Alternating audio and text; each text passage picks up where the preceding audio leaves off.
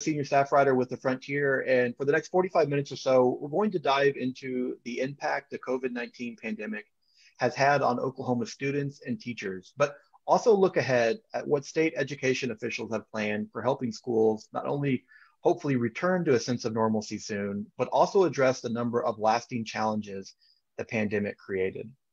If at any point you have a question for Superintendent Hofmeister, feel free to leave it in the Facebook post comments. I'll try to hit a few throughout this session. Superintendent Hofmeister is in her 6th year as state superintendent. I think that's right. Halfway through her second and final 4-year term. And Superintendent, it's definitely been an interesting past 6 years in Oklahoma education. But I'm sure this past year has been unlike anything you expected. Absolutely. I don't think anyone could have anticipated what would be in store for all of Oklahoma during 2020. And I think that we even thought 2021 was going to be a little better. And it certainly feels it's getting there, but not yet.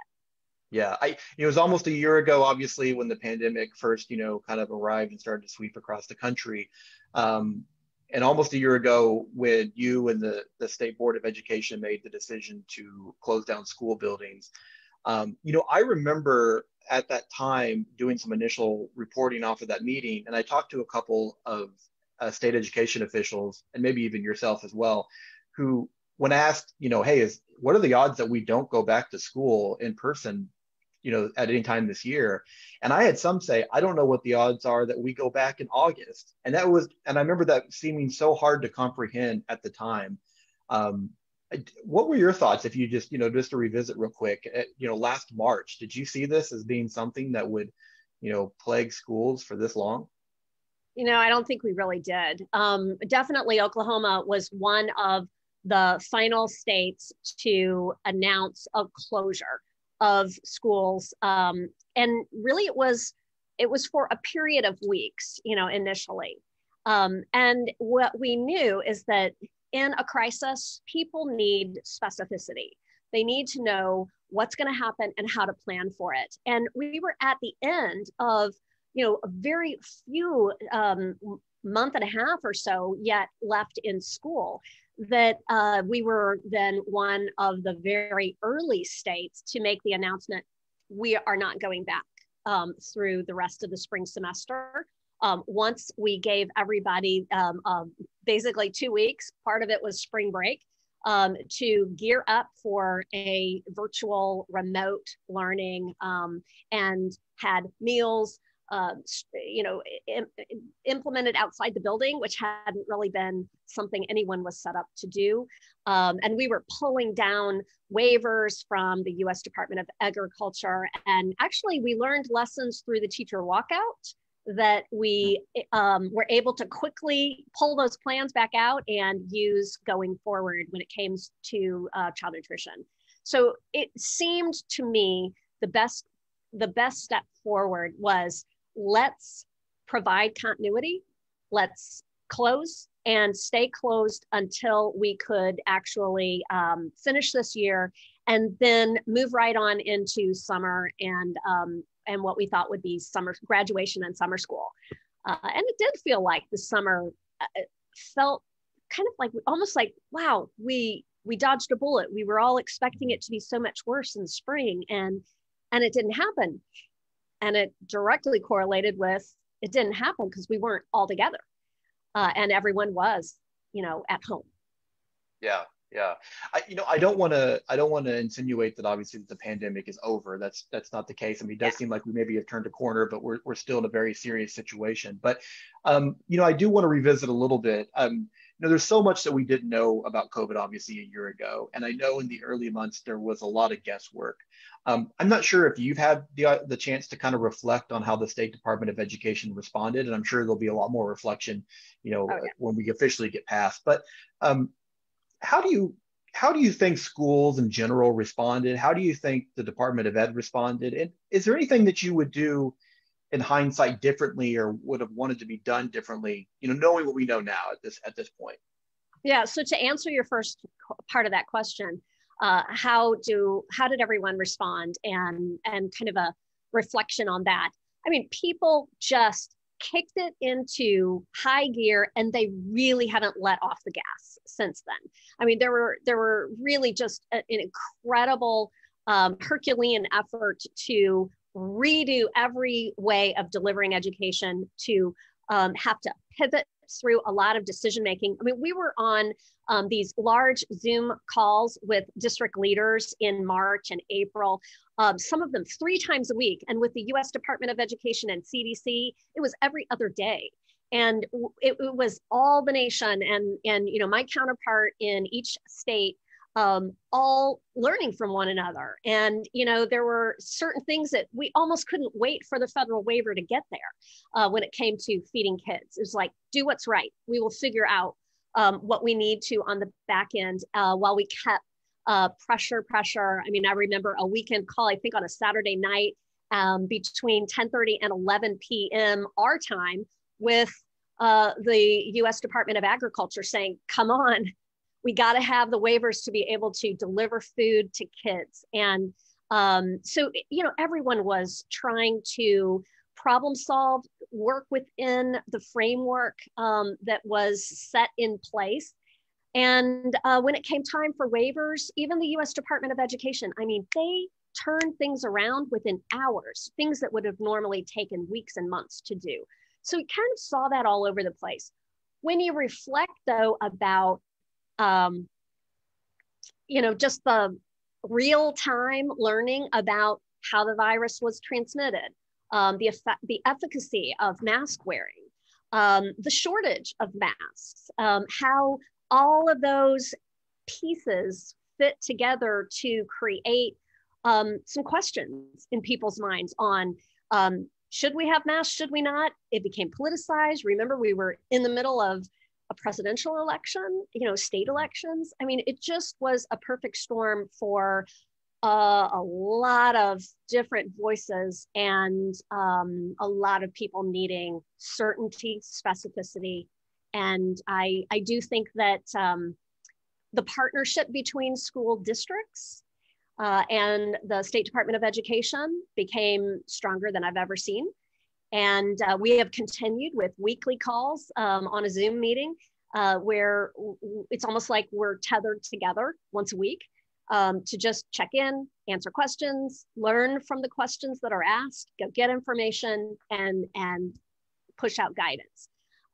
But you know, families have become a stronger and stronger voice as the progression of weeks marched on with the opening of school. And, you know, I hope that engagement with families and schools continues to stay loud and strong.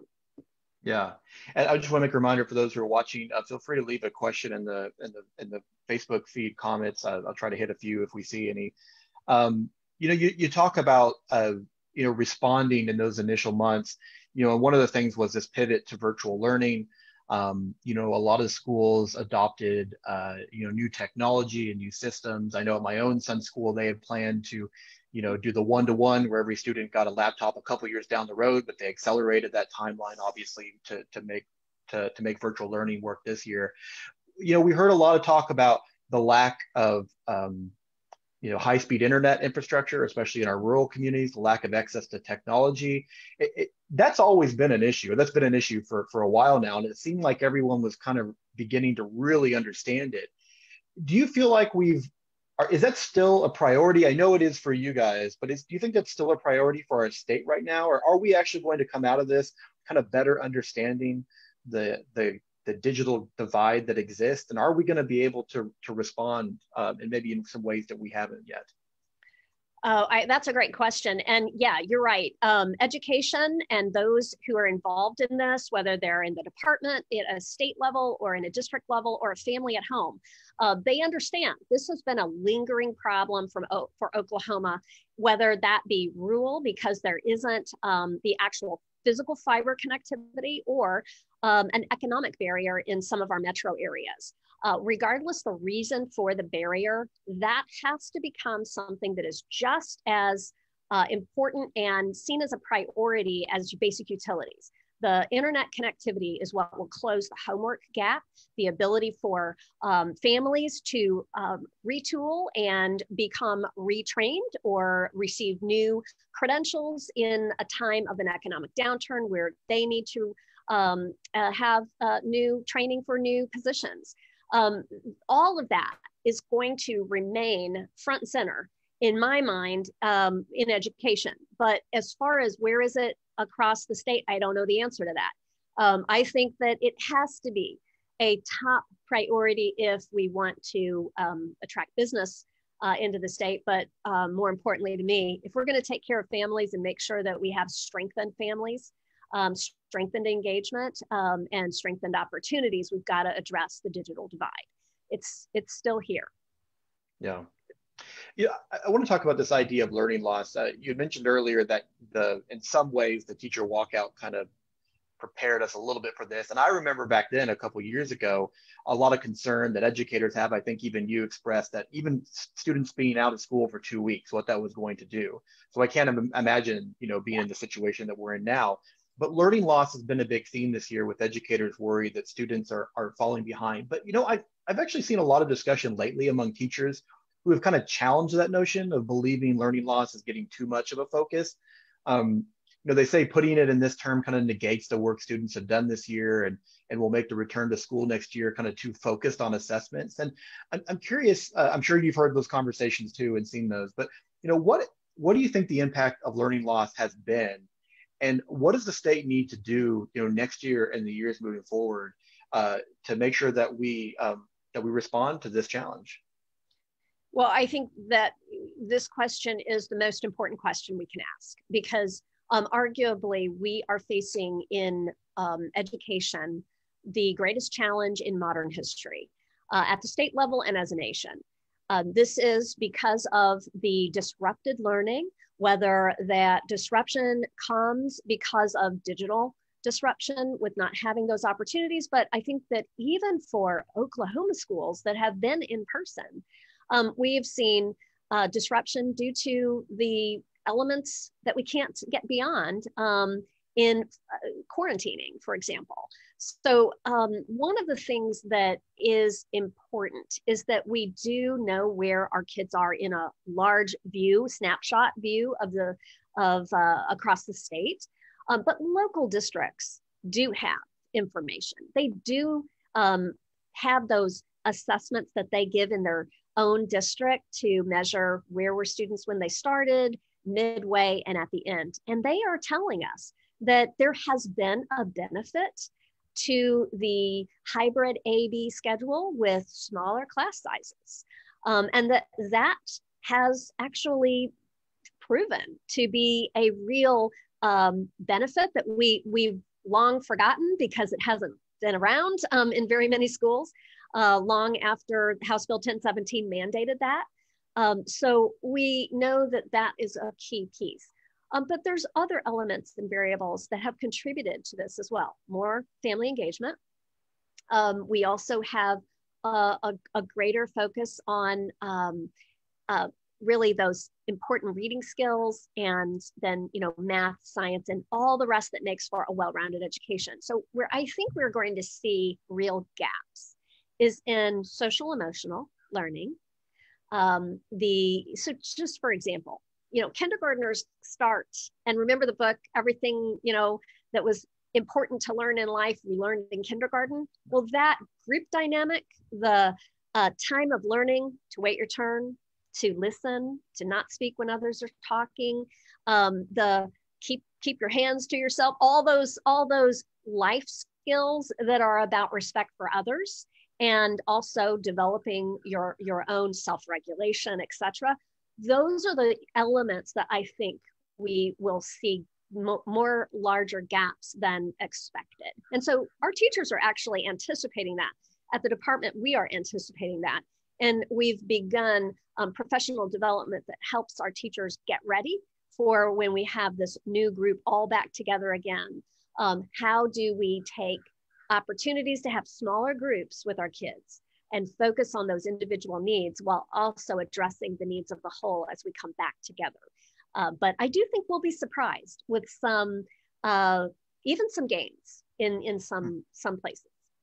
Do you think some of the things that we've had to adopt, or have become assets, I that we can do. carry I forward? mean, obviously, I wouldn't want to repeat what we have gone through. Yeah. It's not to that level, but there are elements of this that I think we've learned from that remind us what works. Yeah. Well, you talk about some of the challenges being maybe in the social emotional learning space, and I think that segues to also, student mental health, Yeah. which has been a major focus for you. I know as superintendent, we've seen an increasing attention on adverse childhood effects, or ACEs, the need for more school counselors and more training for educators in the area of mental health. How do you think COVID has impacted that effort, and what needs to be done moving forward to respond to any new mental health challenges, along with ensuring that the gains that have been made in recent years aren't lost in that area? Well, it is really important that we also put this in the backdrop of the fact that our state has a high level of moderate to severe depression among those in 6th through 12th grade. That's where the Oklahoma needs assessment, or what we call the OPNR, is measuring the self-reported mental health of our students. And we know that number was coming down in the percentage from 81% all the way down into the low 70s and early or high 60%. But it is likely to swing back up because of something else we know that DHS told us, that in April, a year before the pandemic, there were a reporting of teachers to DHS of physical abuse or suspicion of some kind of child maltreatment in the hundreds, like 700 some, in the month of April 2019. Then during the pandemic, it had whittled down to only about 50, 60 reports. And that means we aren't able, in the remote learning, to be able to really see where we need to have support services, embracing kids that need that safety net, as our teachers had been one of those early identifiers of physical harm to students. Now, I hate to talk about that because it only represents a smaller portion of our overall students, but there is a component that carries with children year after year when they are experiencing a lot of stress at home. And with that comes then those needs that can impede learning. So our approach is going to be to focus on the whole child, to think about not expecting those high academic gains without also addressing the physical needs of students, hunger, and, for example, homelessness. Those are areas, and then also the social emotional aspect. So we're thinking more of a holistic framework of support, and doing that for all students. And then there is a higher tier that we can give within our schools. And then there is that upper level of support that is needed outside our schools. So providing all of the access to that is going to be important for us to heal and shore up a foundation, not just academically, but also in these other areas. Yeah, those kind of support services, I mean, obviously they take money, they take funding. And they're often the areas that kind of have traditionally been cut earliest. I mean, we've seen, a shrinking of the number of counselors, some of these other, support services. I think the budget situation here in Oklahoma turned out to be better than a lot of people expected. And I think schools were obviously definitely helped by the federal relief funds, but schools have had to spend a lot of money on different COVID responses. So I guess my question is, how confident are you in the funding situation moving forward to be able to fund a lot of those support services? Do you think there will be any kind of investments in this year's budget to be able to do some of the things that you're talking about? Well, I am advocating for the $110 million that was cut last year from the funding formula to be restored. If we can do that, we will be closer then to be hitting a threshold so that the class size limits go back into effect for our kindergartners and first graders first and foremost. And I know that that has been a hope of many legislators. I know that they still have a lot of needs in the state, and they're looking at this holistically. My role is not to look at it holistically, but at what children need, what our professionals that support them need to be able to provide and plan for those needs. So we are asking for that, and let's see if they can provide that restoration this year. But in addition to that, we have federal relief funds, and those federal relief funds have a time limit on them. And I am really hopeful that our schools will use those funds, because they are one-time money, to invest in the support kids need to give that boost and lift out of where we are and propel our kids forward. We are developing a framework, a plan to move forward that will help Oklahoma families, Oklahoma schools also see a roadmap, if you will, to some of what best practice shows and then what the data shows our kids are going to need. And we'll be rolling that out this spring. Yeah. You know, we've seen incredible disruption this past year in terms of enrollment and student transfers. Virtual charter school enrollment has exploded. And, you know, it's unknown how many of those students who are new virtual charter school students are going to return next year. But, you know, the legislature is advancing bills that will make transfers easier and adjusting funding based on the most recent enrollment count rather than the highest of the past few years. What are your expectations for next year? Do you think, will many of these schools, do you think, regain some of their lost students? Or are we going to continue to see this kind of major shift towards virtual and transfers? And what will that mean for schools? Well, I do think that there is a very strong place for virtual education. And I had said this at the beginning, and I continue to believe that I hope the pandemic provides almost a pull start for those who were really working to begin a virtual option. A hybrid is really ideal, where students can still be a part of their community within the school, the sports and various extracurricular activities, all that make for that well-rounded education and sense of community in their district.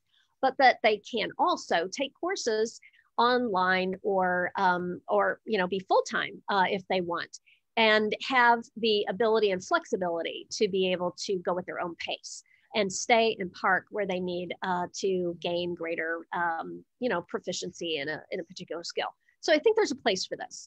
The other aspect, though, is that we are likely to see an increase of students that chose not to enroll. Their parents didn't want them to enroll because they were pre-K or kindergarten, and they didn't want them to do that online.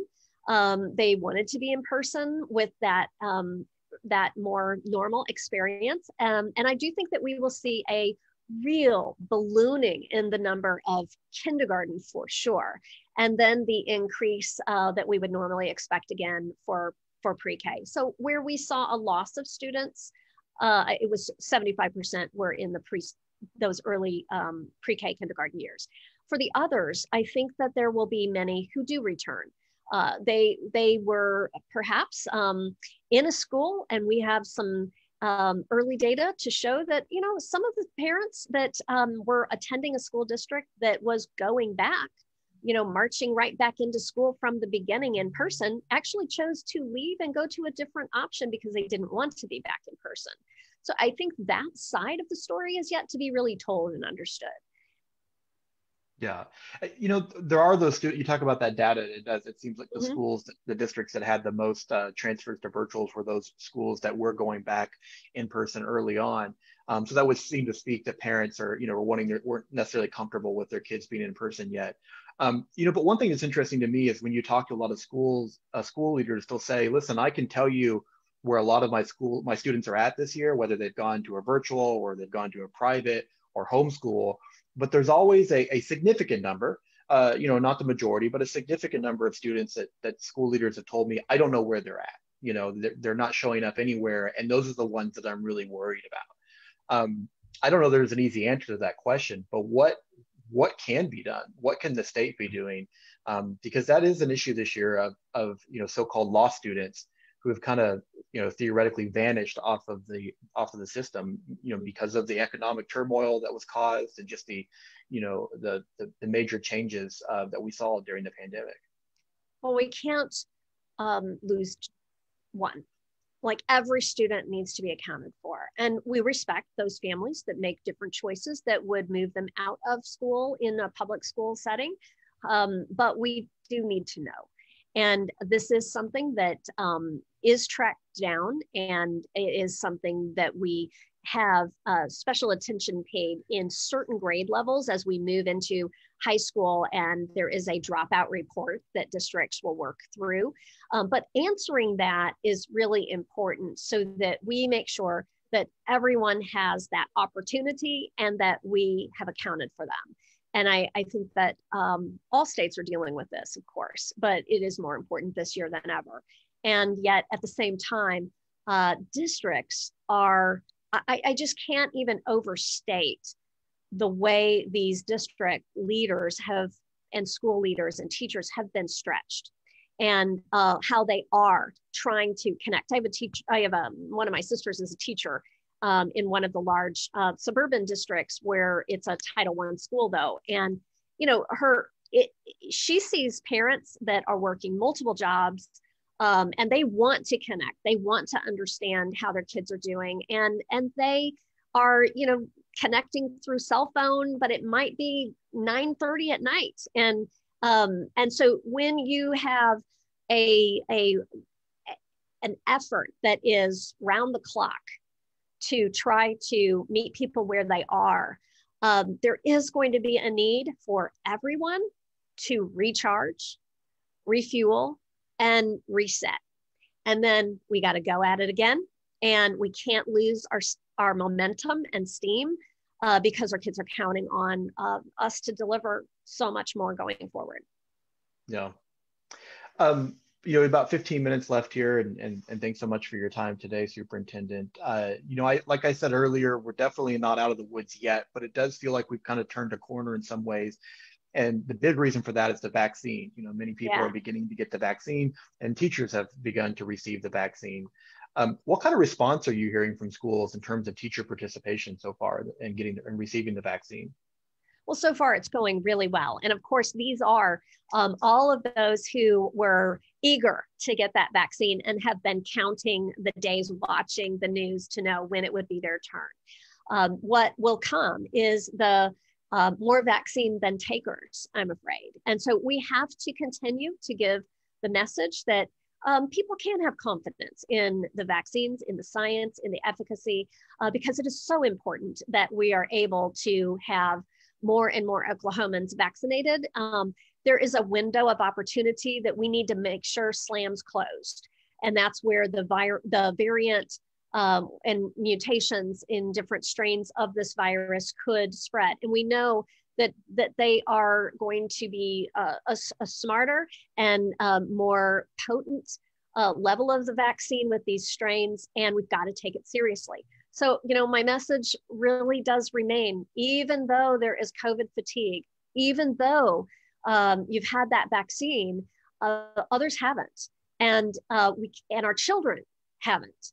And we still must protect the public by wearing a mask, watching our distance, utilizing whatever safety measures have been in place, continuing to follow CDC guidelines, understanding that science is still investigating and the evidence is going to continue to unfold in front of us. But we cannot think that we have turned the corner and we are back to normal, or we will be right back where we didn't expect to be as the November, and December and January months came. Yeah. Last year, the State Board of Education mandated that schools close their buildings. Of course, you're a member of that voting body, but that wasn't a decision that the board made in this school year. So it was left up to local school districts. Now, you've spent the last several months, I don't want to say at all that you've encouraged schools to stay closed or not, but I think you've been very cautious in saying, follow the science, be very careful, do what you need to do. I think you've been pretty supportive of schools that have made that decision to say, we're going to, be cautious. Now that we're seeing more teachers vaccinated, we're seeing the numbers go down. Is there going to be a point where you may be more encouraging to schools to reopen? I know we're getting kind of near the end of the year, but at some point, do you see your role to publicly at least express support for schools to go to 4 or 5 days a week? Well, I can't do that when every school is a little different when it comes to their footprint. So we know that part of the success Oklahoma has had, and it is really a misnomer to think that schools have not been open during this school year. I hear that sometimes on the national level, and that's true. I mean, my counterparts that I talk with weekly in other states, they have yet to open their doors at all. And then some are taking that national message and trying to apply it here in Oklahoma, and it doesn't fit. We've been open. Part of the problem is we've been open, and we have lots of kids disrupted in quarantining, which is harmful for continuity and learning. So in some ways, those who took large blocks of time and said, we're going to give certainty to families, you're remote from here to here, then they were able to have uninterrupted learning through that period of time. So the jury is still out on which was the more effective way to go. That's why it's so important that we do see large scale assessments and where our students are. It's part of a civil rights protection for our historically underserved students that are federally protected student groups, our English learners, those with poverty, those in special education services, et cetera. But we are absolutely committed to supporting schools who support science and follow CDC guidelines. Veering off path is not going to be, in my opinion, the right way to go, because it is either going to compound spread and make it worse, or it is going to mean that we continue to perpetuate myths. And I want to see our schools really work hard to work with their public health officials to make those decisions locally. Now, I will say this. I do think that local school districts needed a centralized approach, and they needed to have a state leader provide a state level response to a global pandemic. Global pandemics can't be fought one county at a time or one school district at a time. Everything your neighbor does impacts you. And that, I think, was a misstep. And I want to say, here's where we are. And what we're going to do at this point is to try to provide as much advanced kind of framework and guidance as we can to help local school districts then also think about what do their students need, what is their physical capacity able to offer, what needs to be modified, provide the kinds of support they need there monetarily as well as in flexibility, and then keep our foot on the gas. And we cannot let up, and we can't take no for an answer when it comes to education. Has to be and remain and become whatever the top priority of our state. It matters, it matters, it matters, it matters for now, but for decades from now.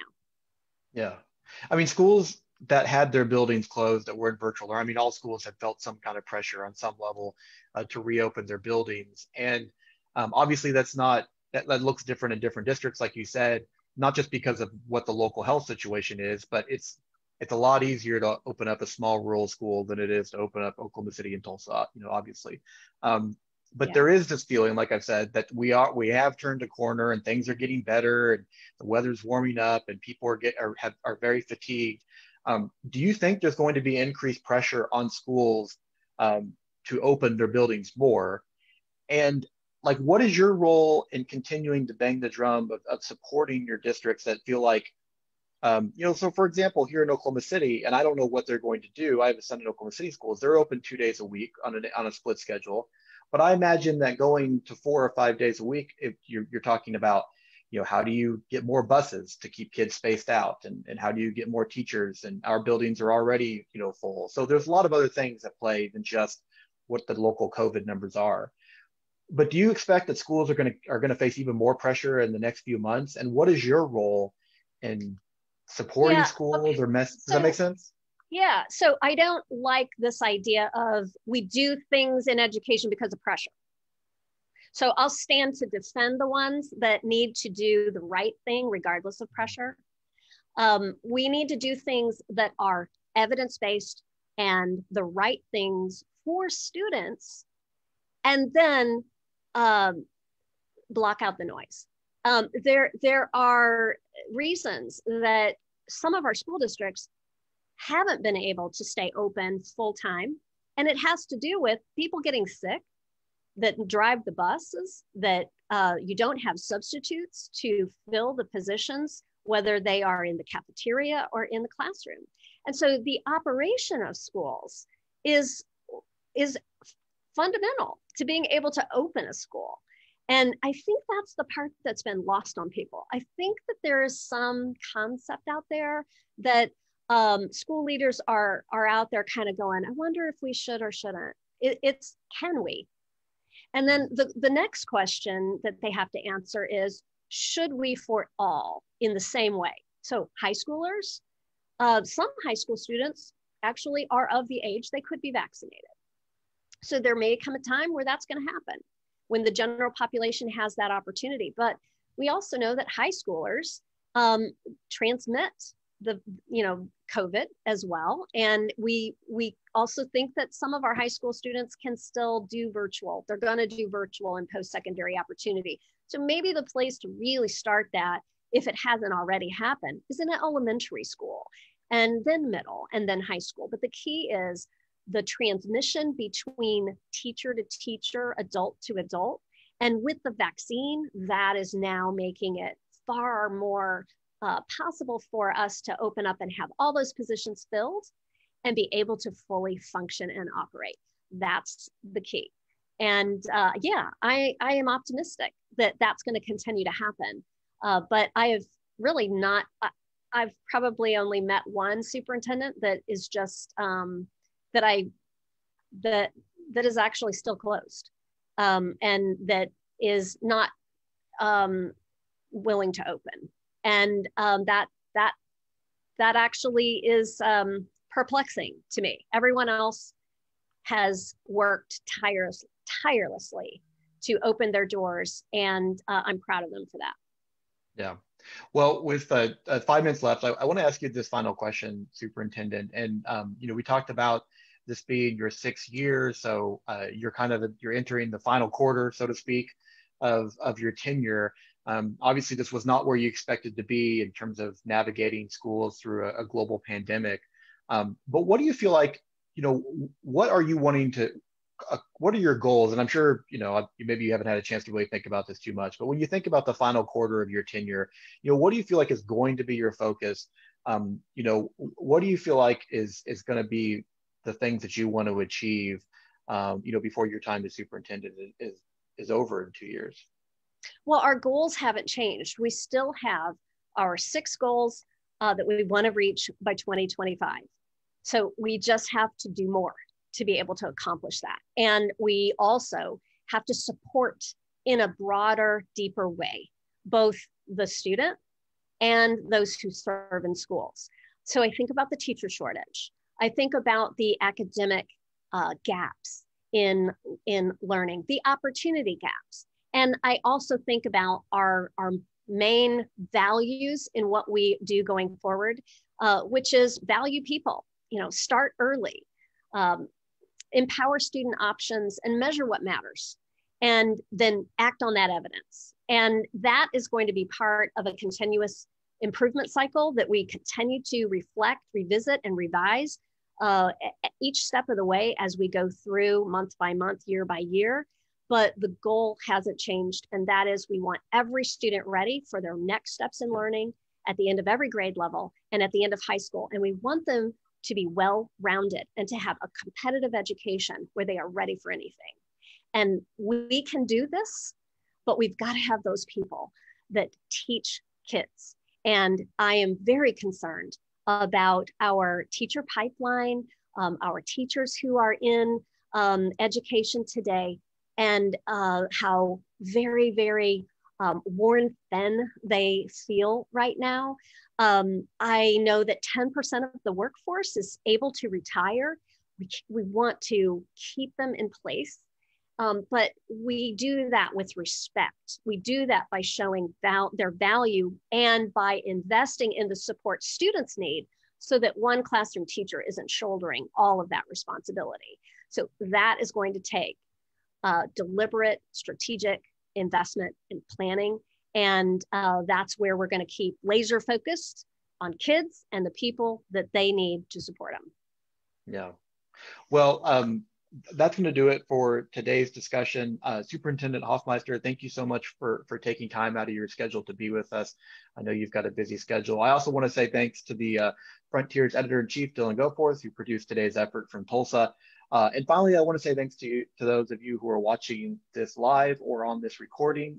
If you are on the live feed but missed any part of today's discussion, you can find the entire segment at the Frontier's Facebook page. The Frontier is a nonprofit newsroom dedicated to impact journalism in Oklahoma. If you valued this discussion and the journalism of the Frontier, I'd invite you to consider leaving a donation. As a nonprofit, we rely on the support of our readers, and your support means everything to us. For the Frontier, I'm Ben Felder, Superintendent. Thank you once again, and have a great rest of your day. Thank you.